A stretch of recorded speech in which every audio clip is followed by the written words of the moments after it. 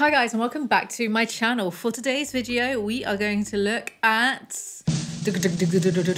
Reddit. Of course, we're doing Reddit content. Remember to like, comment, subscribe for the engagement, whatever. Follow me on Instagram and I might just follow you back. Check out my podcast channel. Check out my main channel. I'm going to make a new video every single day this month up until Christmas. Aren't you lucky?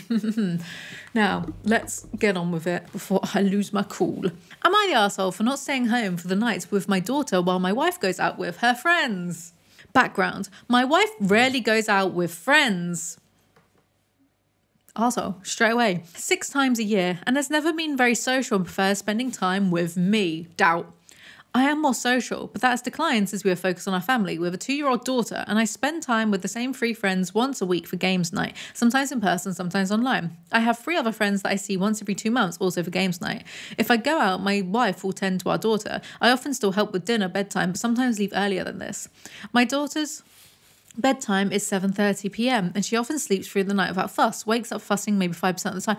This is a lot of backstory and it's not interesting, my dude. I always offer for my wife to sleep in the next day or something similar in exchange for me going out, so it's not a one-sided thing. Scenario. My wife made plans to spend an evening this weekend out with friends. She'll be out from 6 p.m. till late. After she made those plans, I was invited to my friend's birthday thing and my second friend group. If I went, I'd be gone from 5 p.m. until late. Last time I saw them was exactly 1 month ago. Then just stay in. Does this person hear themselves? Your wife made the plans first. Besides, it's your friend's birthday every single year. Who cares? I brought this plan up with my wife as I wanted to make arrangements for a family member to take our daughter for the evening. She was irritated by this and argued that I should stay home. I have since spoken with a family member who's happy to take our daughter at 5 p.m. and have her stay the night, and I've communicated this to my wife. I made it clear that this will not affect her plans at all. I will be responsible for drop off and pick up of our daughter, and I will not ask anything of my wife because I understand it is rare for her to have a night out like this, so I don't want her to change her plans at all. She thinks like I should stay home. Her arguments. She says that since she always covers for me, I should also cover for her. She doesn't want to ask this family member to have our daughter for the night because she thinks we ask too much of them. My arguments. I'm covering for her. This family member loves watching our daughter. My wife is often quick to agree to leave our daughter there for sleepovers, plenty of other evenings out of convenience. So I don't know why this time it's too much to ask. I feel like she wants me to stay at home as a form of punishment for going out more frequently than she would prefer.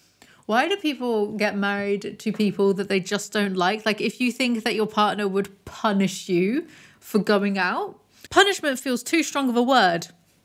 Use a synonym then. Google it. I don't think there is any major resentment behind this or anything. I just don't know how else to describe this feeling. Am I the arsehole for making plans to go out the same edits? Oh my God, why is there a whole paragraph of edits?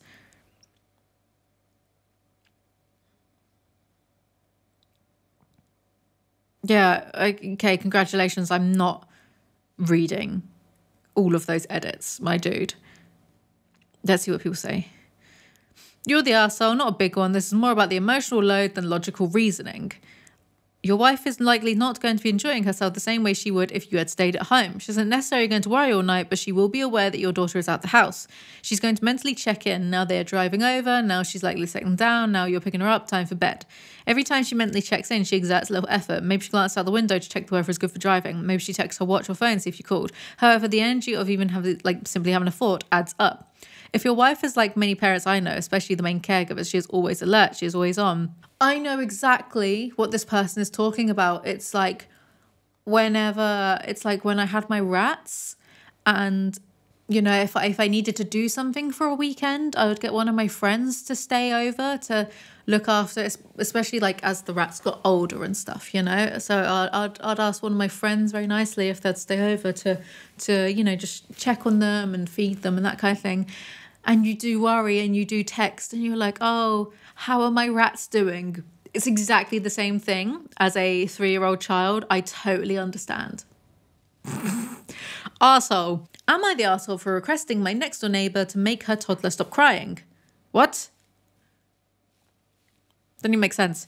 Need some advice. Context. I, 36F, live next door to new tenants who moved in some 6 months ago. They have a toddler, 2 to 3 years in age.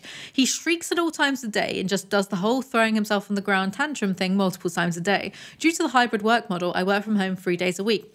It's become hybrid work model. Why do people like fancify things? hybrid work model. Just say you work from home 3 days a week, my dude. It's becoming a regular occurrence to have multiple instances of managers' clients asking why there is a child crying. Over the weekend, I met my neighbour upstairs and she asked me if I woke too early with a shock. Context, last Saturday, the whole building woke up at 5:45 in the morning because the child was screaming and it went on for a good 20 minutes. Info, the child is healthy. The mum is a stay-at-home mum. There is no neglect. Now on to what happens today. I'm working on something critical while handing off my responsibilities due to a transition and have back-to-back calls. Over the course of 4 hours, I had to keep pausing my call. At one point, an important client in another continent asked me if I needed to be excused to take care of my child. I should reschedule the call. Another person in the call chimed in with the sentence, we should not be neglecting a child just because our call is running long. Well, that's nice, at least.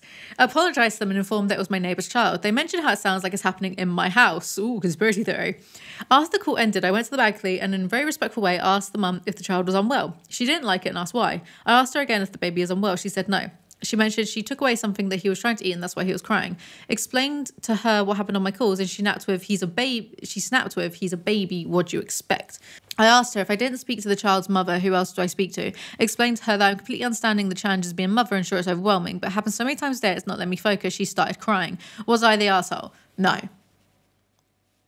No. He's crying loudly as I type this. Took a voice recording, but I don't think there's a way for me to attach it. Saw a few folks asking me to move. What? What? Who do children think they are? No assholes here. Horrible situation. I suggest buying a decent headset which will reduce background noise, checking your team settings. I'm in a flat, had builders hammering directly on my wall. I don't care about your life, dude. Whatever. I would say not the arsehole. That baby is though. I'm joking. They can't help it. No one can help it. It's just difficult. Maybe invest in getting loads of egg boxes to make homemade soundproofing. Unfortunately, I guess it's just a fact of life that children and babies will cry unless we kept them all in a cave until they'd reached maturity and then were allowed out. But apparently that's against the Geneva Convention or something. Not the arsehole, no arseholes, it's just life. Am I the arsehole for walking out on my birthday dinner after seeing my exes there? I'm new here and made this account just to get your opinion. English not my first language. I, 32F, was with my ex-boyfriend, 43M, for a little over 2 years. I broke up with him a month ago because he took our relationship for granted. He thought because I loved him and I did love him that I would never ever leave him, even if he didn't make any effort to show me that he cared and loved me. I was the one who was always trying to see him and I was the only one who would share everything with him, even if it was a stupid thought or idea, because I loved that. I loved having his opinion, but he wouldn't do that. He was so private and to the degree that I asked him if he was married. I know he's not, but it got me thinking. Another issue I had with him is me wanting him to meet my parents. It's something important to me and I thought that after 2 years it shouldn't be something not normal. True, very normal. He would always come up with an excuse not to do that. He even said that my parents want to meet him in order to get rid of him and set me up with someone else. I told him it was my wish to introduce them, not my parents' request, and that's not true. My parents would never set me up with someone and they would let me pick who I want to be with. It's after this that I thought maybe we wanted different things in life, we should go our separate ways. Anyway, comes to the reason why I'm posting here. My birthday was a couple of days ago. A mutual friend of ours told me she wants to take me out for dinner on this occasion. I accepted because we are great friends. We work together and we do hang out all the time. She jokingly said she will invite him too. I asked her please not to do this and that if he's coming I'm not going to go. She assured me that she's just kidding, she wouldn't do that. I then explicitly said to her, if he came, I would leave. She told me not to worry. Well, we walked into the restaurant and guess who's sitting at my table? If you guess my ex, you are right. I immediately left and went home. She tried to stop me, but I left anyway. Then she got mad at me because I made her look bad for not staying. This friend is awful. She said that my ex drove 45 minutes one way to be with me on my birthday and I should have sucked it up for the duration of, it's her birthday. Who the flip are these people? They make me so mad. I want to swear, but I can't. You wet lettuces.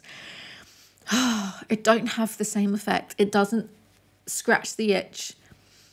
I think when you swear, it activates a different neural circuitry in the brain. So if you stub your toe, step on a piece of Lego and swear, it helps relieve the pain a bit because it's a different... I think they found this out from studying chimps. I don't know. I'm so sure I heard that from somewhere. Am I going to look it up? No. It's not doing the same thing, you mother flippers. Anyway, now she's not talking to me. Good. Good riddance to bad rubbish. Ditch the friend. I asked some other friends their opinions. Some were with me, but others told me that maybe I should have stayed because he made an effort to show up and maybe he would start to change now. It's her birthday. She can spend it how she wants. Who are these freaks? Yeah, he showed up. It wasn't an idea in the first place. It was my friend who asked him to come. Am I the arsehole for leaving? You're not the arsehole. Your friend is the arsehole. Your boyfriend is a walking red flag. Well, some people congratulated me when I left him, so you are right. Oh, poor OP. Good Lord.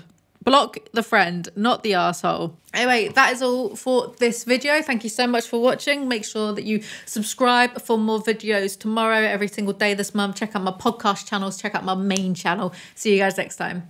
Bye.